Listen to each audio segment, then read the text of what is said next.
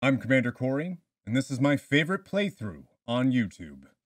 Last time on Mass Effect Legendary Edition, Commander Cory Shepard arrived at the Citadel and completed all of the possible side quests that were available to her, righting all of the wrongs and sticking her Paragon nose in places maybe it didn't belong. Hello, my beautiful nerds, and welcome back to another episode of Mass Effect Legendary Edition on Insanity difficulty right here on Missildine Online. What's up? That's me. That's my channel. In today's episode, we are going to head and do a very important side quest that actually unlocks a specialization. Trust me, it's going to be awesome. It's important. That is the Rogue VI mission. That is the goal for today's episode. And don't forget that you can hit that subscribe button and that bell notification so that you know when we're premiering new episodes of Mass Effect, which, by the way, is about every single day around 2 p.m. Eastern, as soon as I figure out the swing of that, because stream days, it's really hard to do that. Which, by the way, you can check me out on streams as well, twitch.tv/MissilDineOnline. Anyways, let's jump into it. Let's get this cool specialization and head to the local cluster, the Moon. So we're leaving the Citadel. We're going to keep our team of Liara and Garrus as long as we can, because they are just so cool. They're the coolest. I'm a big fan of this squad, actually. So the only thing that we can really do, you can't talk to, I mean, you can talk to whoever you want, but they're not going to have anything new to add.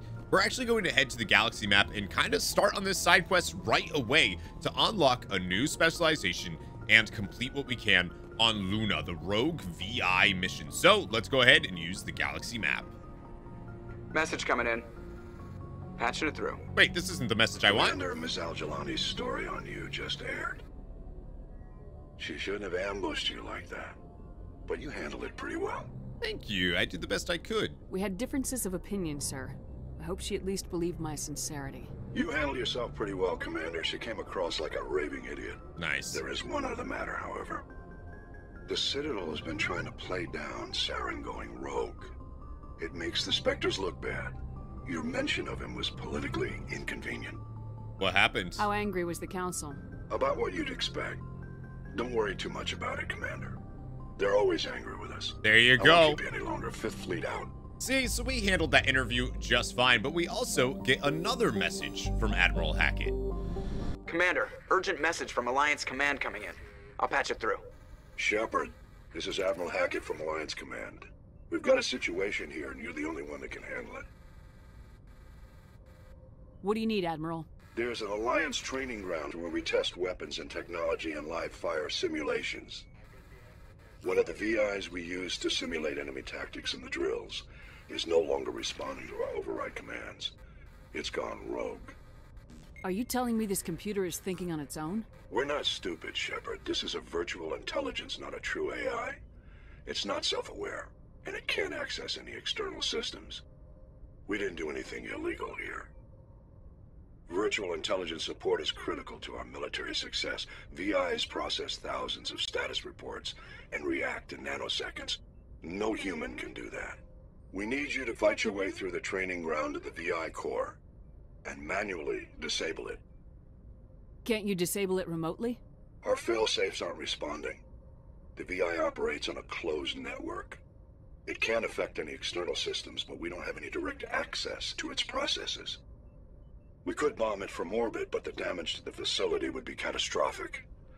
We'd prefer to have someone shut down the core. Someone like you. I know Spectres answer the Council, but you're still human.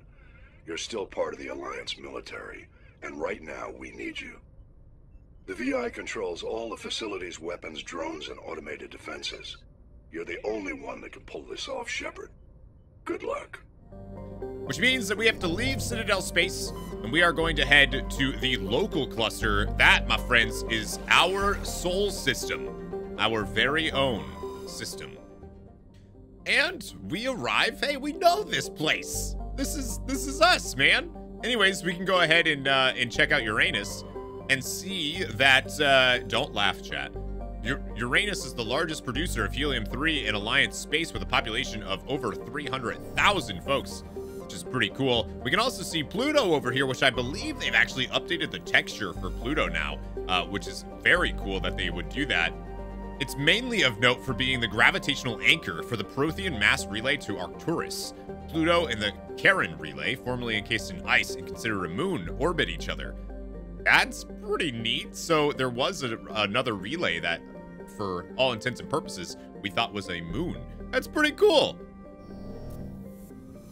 And we also have all the other planets that you can check out, like Saturn, which we all know. The moon of Titan is mined for hydrocarbons, and they have a hostile environmental training facility for Marines. We have Jupiter, of course, which apparently there are 91,000 people, or 9,100 people spread there. We have Neptune, that also has a research facility, a small research facility on Triton, only 70 folks there. We can check out Mars, which is probably the coolest one, considering that's where the Protheans were once considered a prospect for terraforming and colonization. The discovery of faster-than-light travel turned Mars into a quiet backwater. Its southern pole is a historical preserve centered on the Prothean ruins found there. Immigration and development are restricted as the search for Prothean artifacts continues, with a population of 3.4 million people. That's pretty cool. Of course, we have Venus, which is just very, very hot. Who would have thought? And Mercury, which is also very, very hot, with a population of 340. And finally, we have Earth. Look at Earth. Look at how advanced it is now, friends. For detailed information, please refer to the standard issue Alliance Galactic Codex. Earth orbit is riddled with debris generated by bootstrap space development.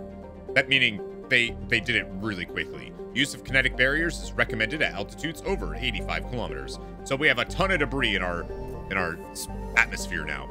And finally, we have the last place that we can go to, Luna, the moon. An early source of helium, Luna is now mined for materials used in space habitat construction. 24 major stations have been constructed at Earth's L4 and L5 Lagrange points, all from lunar resources. With a population of 4.1 million people, that's more than they have on Mars. Let's go ahead and let's head to the moon. To the moon! Wonder if we'll find any Doge up here. Now, I highly recommend for this mission. I know that I said I love Liara and Garrus as a squad, and I really, I mean it. I do. We are actually going to take Garrus and Tali, Zora, and Naraya with us here because they have a bunch of tech strength, and we're only going to be fighting drones here on the moon. So these two are going to be incredibly useful for us. So let's go ahead and let's take those guys with us. Trust me, you're gonna want to make use of Tali, Zora, Naraya's AI hacking. It's incredibly good in this mission. This place can be really rough. So, to recap, a rogue VI has taken over. Look at how beautiful that is, seeing Earth. Wow, incredible. I also love that the capital of Luna is Armstrong. Kind of neat. So, we're going to continue down here on the moon. And one of the cool things that you're going to find is a bunch of turrets that is basically just free XP, but you'll see a few of them. Now that the VI has kind of taken over this entire Alliance military base, it's going to be kind of interesting to see that we're going to be getting shot at by Alliance military turrets. Of course, we're going to be in the Mako, which means that we can easily just destroy these things, see them in the distance there. We don't have to worry about it at all. This is just free XP, you know what I mean? Easy peasy, lemon squeezy. Absolutely destroyed that one. An easy 530 experience, and then we can move on and destroy these ones. We can take these rockets to the face because they don't do anything to us. I don't know, man. They made this part so easy. There we go. Easy, what, 2,000 experience just for shooting these a couple times? Look at us. Anyways, we have a few more points of interest that we're going to head to, including one right down here, which is down here. If we follow along here, we can actually get even more turrets that we can destroy. You'll see them actually in the distance there. I wonder if we can actually... No, that's too far. All right, you know, it was worth a shot. There they are. Let's get that another easy 2K XP. Hey, maybe we'll even get lucky and level up a little bit here. Look at these. Look at these. What are you doing, Rocket? One of these days, I want to shoot one of those out of the air, just to be a BAMF. That'd be pretty cool. Destroy that. Look at that. Easy XP. I highly recommend doing this mission, by the way, as soon as you possibly can. As soon as you're about... It used to be you got this mission at level 20. You had to be level 20. As soon as you hit level 20 and you use the galaxy map, you would receive this mission. But because of the changes in this version of the game, they've well, they've changed that. So now you no longer need to get, I'm actually going to go over here first and grab this debris, and then we'll come back. Now it needs to be about level 10 or so, I believe, is when we got this mission in the Legendary Edition, if you're using the Legendary scaling. So we're going to skip this area, and we're going to go up and grab this debris. And there we go. Easy peasy. We get the CCP Luna 23 probe, which has a specific name. It's the first destroyed probe that actually had a name. And we get an incendiary explosive for a grenade and a incendiary rounds for ammo. And there's one more little point of interest that we can go show you, which is right over here. Now, if you're very quiet, you can actually hear the song that's playing in the background. Now, throughout a bunch of these planets in the galaxy, there's certain spots where you can actually find a song that's supposed to be associated with the now extinct Rachni from the Rachni Wars, the ones that were obliterated by the Krogan. Interestingly enough, you can hear that right here on the moon. Anyways, let's go destroy this rogue VI. We only have one base left. This is actually constantly shooting at us from all the way over here. You see the rockets' red glare as they shoot at us. But we can go over here and destroy these. Like I said, I do recommend a party of Garrus and Tali, and you will see why. This can be an incredibly hard mission, especially if you do it as soon as you are able. But if you have a tech-heavy squad, I think you might be okay. Biotics are kind of useless here, to be honest with you, so we're at a disadvantage. Right there, we got a fat level up because of so much free XP that we're getting from doing this.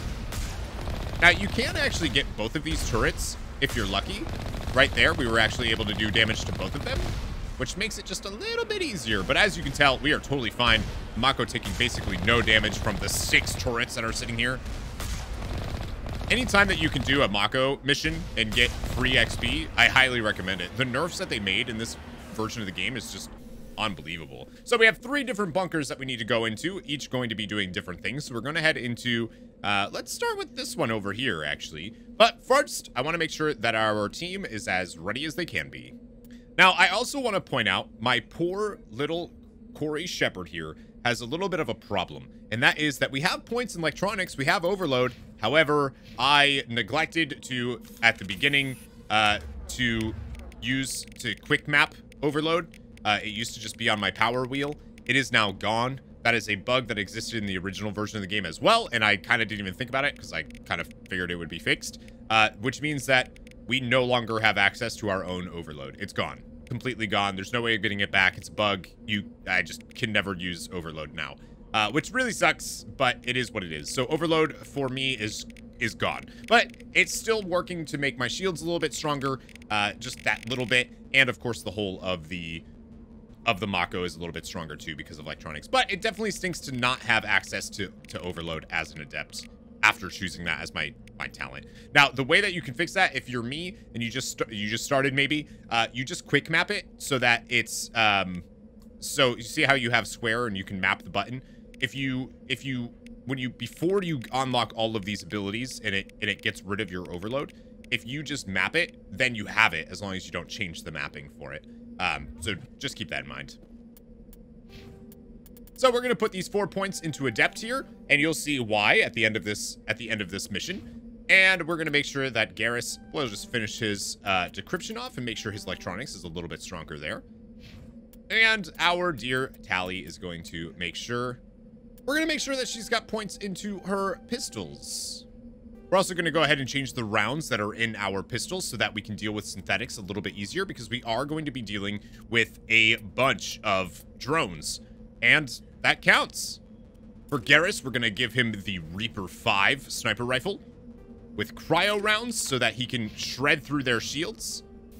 And we're gonna keep Tali with the phasic rounds, which will do 30% shield bypass, but at the cost of 30% damage. And we'll just, you know what? No, we're gonna give her the tungsten rounds. There we go. She's just gonna be doing more damage to them. Perfect.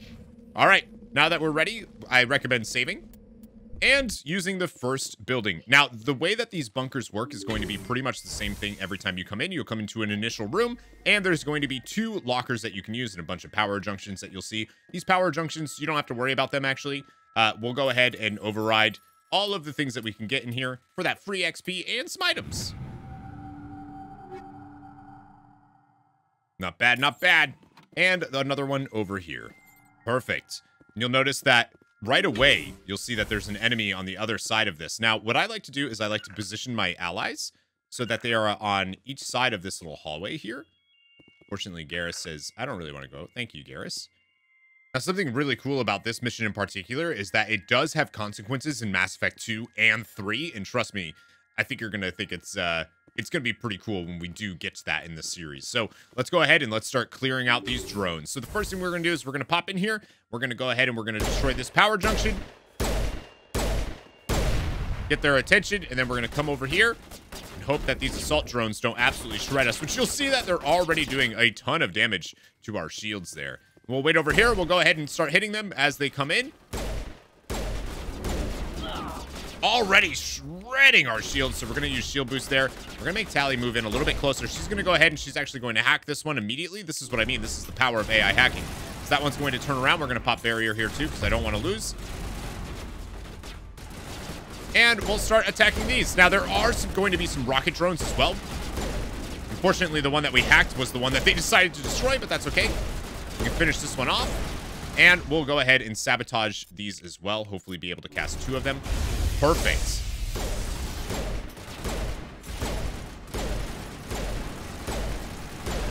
Another one down. Garrus, unfortunately, losing there because the power of the drone, too much. And now we have to be careful because we do have a rocket drone right in front of us. We're going to make sure that we always have a solid object in front of us when we're dealing with these rocket drones. See, like that, because this would be enough to rip through your shields and murder you. We don't really want that to happen. So let's have our team come. Looks like we cleared out all of the drones that we could in the first bunker. Easy for us. And there's no items typically that we can grab in these. So we're just going to run all the way to the side. And you'll see that we have these question marks already showing up for us. Those, my friends, are things that we're going to have to destroy. And it gets harder to destroy them as you proceed through these bunkers.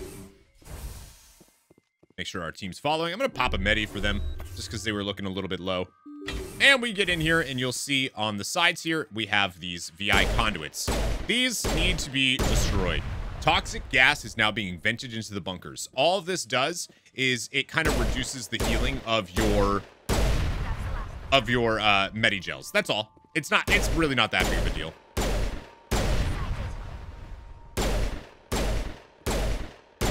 And we have 4 on the other side. So we're going to go run across and just grab those. We don't have any enemies left in bunker number 1, so we were able to do that pretty easily. Trust me, it can get hairy, and you will see your team die pretty often. Maybe unless you have a team of Garrus and Rex, but you saw how quickly Garrus was just shredded in that by 1 drone. The lights on the optical mainframes flicker and die. The first of the 3 computing clusters containing the VI is offline. Nice. Now, one of these later on will be able to scan for a codex entry, so keep your eyes peeled for one of those. But we're going to head out of here and head to our second bunker. You can head to whichever bunker that you like, but we're going to head to this one over here first.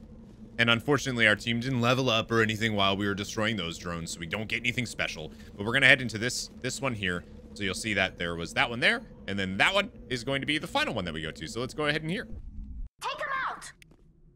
Okay, Tali, there's nothing here. Relax. Relax, girl. And again, as soon as you enter, you're going to have 2 more things that you can decrypt here. We get a Banshee, a ham. Oh, look at this. See, we're getting some good upgrades here. Level 6 stuff now. Wow. And another secure crate. All right. Now get ready for more fights. So we're going to put our team, like I said, in the spots that I need them in. Heading to position. Tali, that's over there. Thank you. Why do you have an assault rifle? Anyways, we'll go ahead. We'll open this up. And we'll come in and we'll just, there's going to be a drone right here that we're just going to pop shot and run back. We're going to have them filter in. Now, another thing that you can do is you can actually shut the doors as they come in if it's a little too much for you. which is not a bad idea, honestly.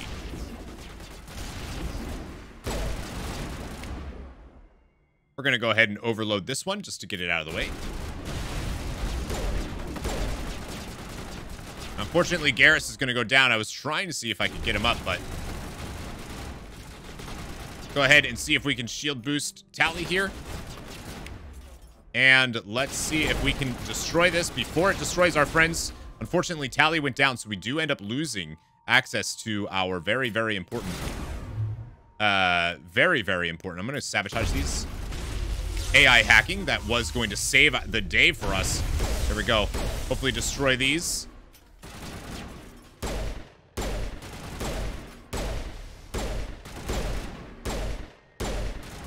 There we go. Only one left. Come on. Woo. Easy peasy. All of the drones are down. We'll go ahead and take our team, and I'm going to pop a medi here for our friends. And she's still... See, we can do that without... Who needs AI hacking for these missions? And we'll proceed to the back and destroy the next 4 VI... Or next 8, I should say, VI conduits. But these ones are going to do something kind of annoying, kind of interesting. We'll go ahead and as we destroy the first one, the VI says, no way. Kinetic barrier fields power up throughout the bunker complex. That means throughout all of them. Now, we're going to have these kinetic barriers that are going to protect the VI conduit and are actually going to be stopping us from leaving and all this other stuff, which is actually going to help us later. So you can actually just avoid hitting these barriers by just kind of positioning yourself so you can attack around them, and you don't even... They're kind of irrelevant on the actual conduits themselves. And we have a data port access where you can get a codex entry and 75 experience. Then we got to go across and do the exact same thing. But on the way, we'll go ahead and destroy this that is blocking Tally from joining us. And as soon as we open this door, you'll see that there's yet another kinetic barrier. And rinse and repeat. And with that, the second of 3 computing clusters containing the VI is offline. We nailed it. All right, only 1 bunker remains. The hardest bunker yet. Ton of rocket drones await us in this one, so let's get to it. And the final bunker is before us. Want to keep this in mind that we're doing this at about level 16, which feels like a pretty good level to do it, but I do recommend as soon as it's available doing it. For us, we didn't just because we were heading to the Citadel to do side quests, and I know that there's not, you know, a lot of fighting there or anything, so it didn't really matter, but I definitely recommend doing this before you get into some serious story quests. And, of course, we're opening the initial stuff that we can.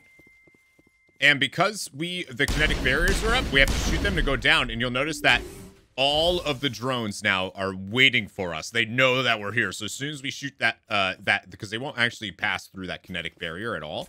Like, they won't start shooting it or anything until we do.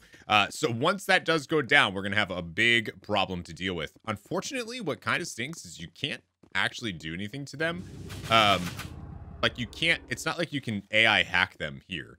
If I tried, it just doesn't do anything. So now that's on cooldown. I just wanted to point that out. So what I would recommend doing before we actually come back here and fight is we're going to back up a little bit, and we're actually going to destroy this power junction because there's so many rocket drones here that if they hit this and you're near it and it explodes, you're dead. It just kills you. All right, so we're going to wait for her AI hacking to come back just a little bit. And now that her AI hacking's back, we're going to destroy this kinetic barrier and immediately hack one of these. And we're going to see if we can have our dear friend Garrus go ahead and throw out an overload there and a warp. And we're going to throw grenades.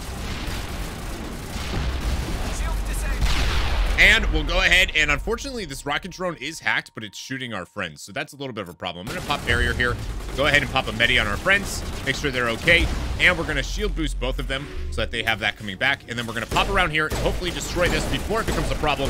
Good. Another one down. And we need to be careful here of another rocket drone. We want to make sure at all times there is something solid between us, or else it's going to be bad news bears for us. So we're going to go ahead and do that. A sabotage on the rocket drone and an overload on the assault drone. We need to destroy this before... Perfect. Only a couple more remain. The rocket drone being the one that we need to take out. And it did hit us, so we're going to go ahead. We're going to pop Unity here and pop a Medigel and just keep moving so that we don't end up getting hit by this. Unfortunately, we did take a rocket to the face, so we're going to try to back up as much as we can here without getting shredded. I'm going to go ahead and shield boost myself. I just cast stasis. I did not mean to do that. Shield boost, that's what I was looking for. We need to be super, super careful here. Another one down. Only one drone remains. Pop a Medi. Keeping our friend Tally alive. There we go. Got a little hairy there. I should have just ran around instead of trying to fight that rocket drone.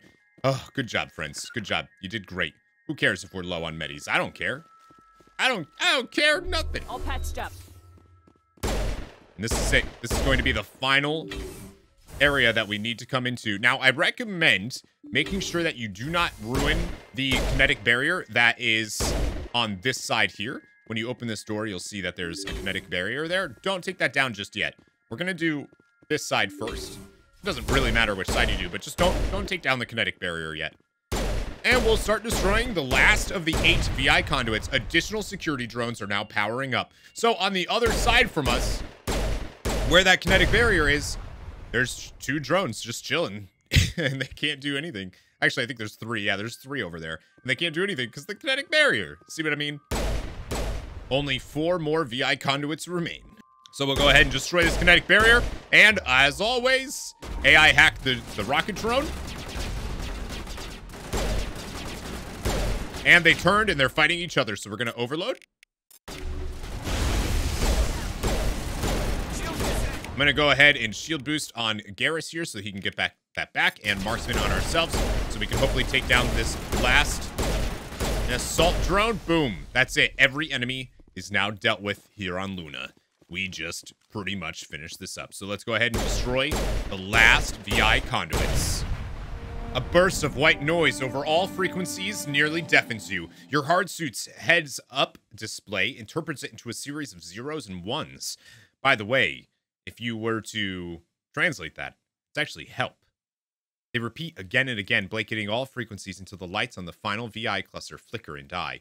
Specialization class achieved. Your specialization class will replace your base class in the talents on the squad screen. Talent ranks in your base class transfer over to your specialization class. Go to your squad screen to view the bonuses you gain with each rank in your specialization class. And we get to choose as an adept between Nemesis or Bastion. Nemesis is a biotic specialist who uses mass effect fields to inflict heavy damage against opponents. This increases duration and damage for all biotic abilities. It improves warp. It improves lift. It's very, very strong. However, Bastion is the way we want to go.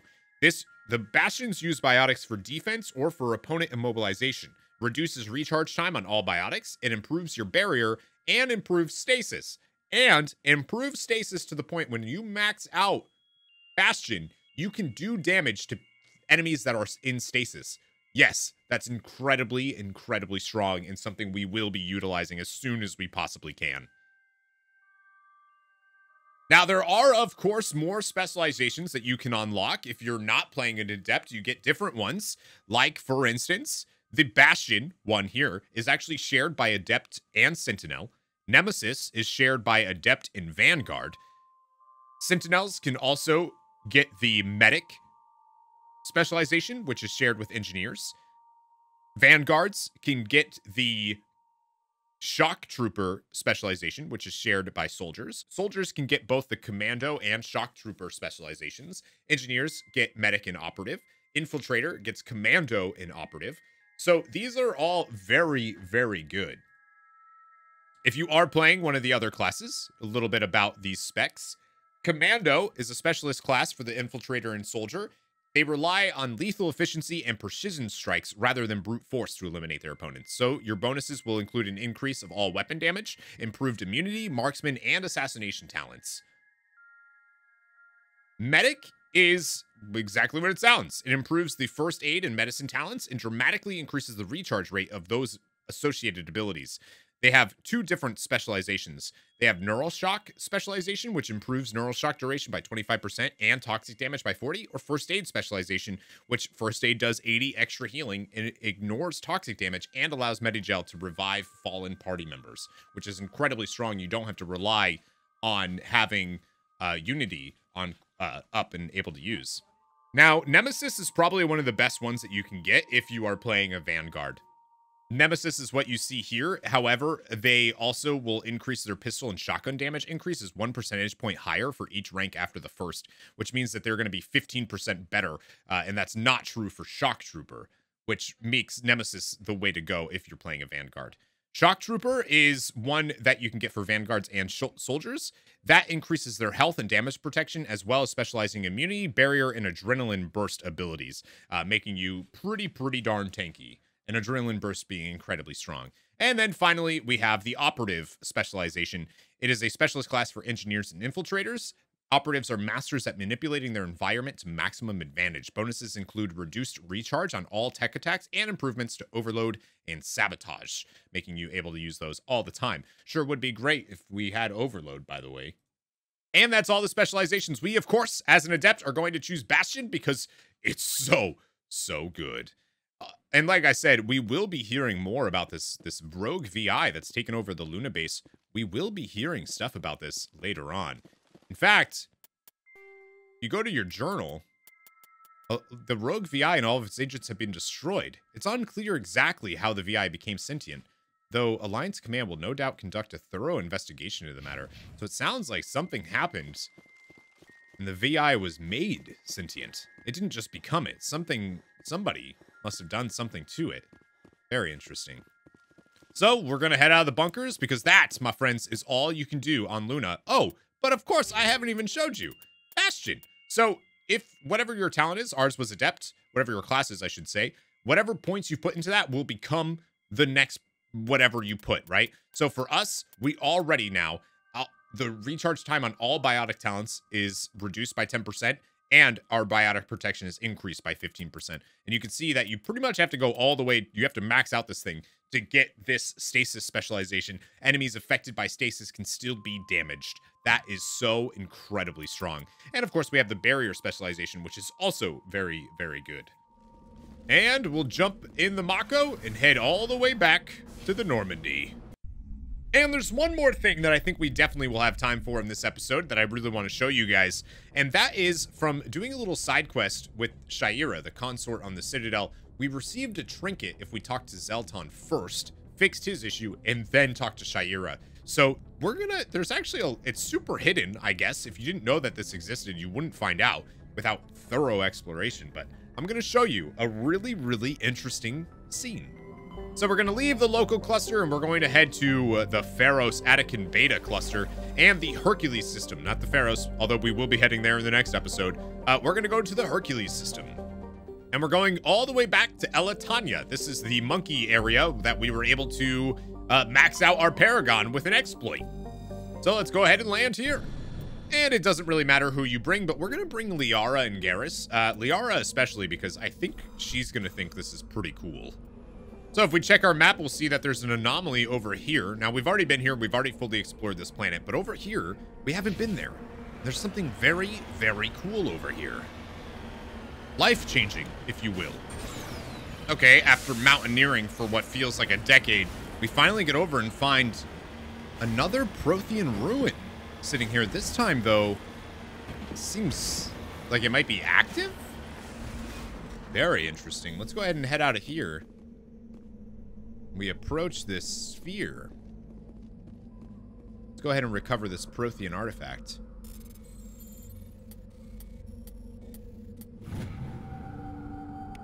Upon doing so, the sphere raises. Let's go ahead and examine it here. Examining the strange Prothean artifact reveals a small, irregular slot on the underside. Remembering that strange trinket you received from the Asari consort in the Citadel, you pull it out and place it into the slot. The ball explodes in a brilliant flash of white light, momentarily blinding and disorienting you. Slowly, your senses return as you wake from a deep sleep. You are alone in the forest, though you are not far from the caves you share with the others of your tribe. There's a pain and a small lump in the back of your skull as if a chip of flint has been forced under the surface of the skin. Leaning on your bone-tipped spear for support, you rise to your feet. A sound draws your attention upwards, where a strange creature hovers high above you. It is unlike the birds you hunt by the lake's edge. It has no head and no wings, yet somehow it flies. It is a beast of shining silver, hanging motionless in the sky like a cloud. You sense it is watching you, studying you. Raising a hairy fist, you shake your spear at it in anger, and the creature rises up quickly until it disappears from view. With a satisfied grunt, you make your way back to the caves and the rest of the tribe. You fall into the familiar patterns of life: the hunt for food, the struggle to claim and keep a mate, the battles against other tribes that would claim your territory. Days roll into nights and back into days. Each time you rise from sleep, there is the sensation that you are not alone, that some other is with you, sharing all you see, hear, and feel. At these times, your hand goes to that strange lump at the back of your skull, and you remember that silver creature in the sky. The air grows colder. Winter falls. You must range farther for food, clutching the furs tight against you to ward off the chill. It is on one of these long hunts that the strange bird returns. You hear it before you see it, its call a deafening roar as it descends from above, swooping down on you. A single great eye opens on the underbelly, a glowing red orb. You try to run, but a finger of red light extends from the eye and engulfs you, and all goes black again. You wake, an instant later, to find yourself on Elatania, lying on your back, the Prothean artifact looming above you, undamaged, and your companion standing over you. They help you to your feet, puzzled. There was a flash of light, and you just sort of toppled over, Liara explains. Are you okay, Shepard? Garrus asks. You don't answer right away, wondering at the implications of what you have seen. The memories of a Cro-Magnon hunter, captured by an implanted Prothean data recorder. How long did they study the primitive humans, observing them and analyzing the results at their base on Mars? And what, if anything, did they learn from us? Fine, you finally reply, realizing this is a mystery you will probably never solve. Forget about it. Very interesting. So it appears that the Protheans on Mars were actually studying very, very early human ancestors. Very interesting. In fact, implanting them with technology that allowed them to see through their eyes, see what they're seeing, feel what they're feeling, hear what they're hearing. Absolutely wild. And that is one of those things that you just don't know that you have that until, of course, you find it. You like have to stumble upon this place. Now, interestingly enough, finding and unlocking the Prothean sphere in this game is flagged as an event when you're importing a save file into Mass Effect 2, but that event has no effect in the actual game. So, kind of interesting there. Anyways, that, my friends, is going to do it for today's episode of Mass Effect Legendary Edition right here on Missildine Online. I hope that you guys enjoyed it. Thank you guys so much for watching. Huge shout out to those of you watching the premieres almost every single day around 2 p.m. Eastern. I sincerely appreciate you guys, and hopefully I can get caught up and get these ready to go and covered for the days where I'm streaming. So real quick, I do want to look at where we're at here. We are now level 17, so we're gonna put more points into our Bastion there, because again, that is super, super important. We want to level that up as soon as we possibly can and get that stasis. Basically one more level, and we'll be able to get that stasis specialization, which is going to be incredibly helpful, trust me. Being able to take out an enemy, a super dangerous enemy, out of the fight, focus on everything else, and then also be doing damage to that enemy is going to be, oh, just so good. I'd like to know your opinion. In the next episode, should we tackle more of the side quests that we can do now by exploring the galaxy, or should we head to Pharos and continue the story in our search for Saren? Let me know in the comments below or in the live chat if you're watching the premiere. Thank you guys so much for watching, and remember, never give up, never surrender to the rogue VI. Bye, everyone.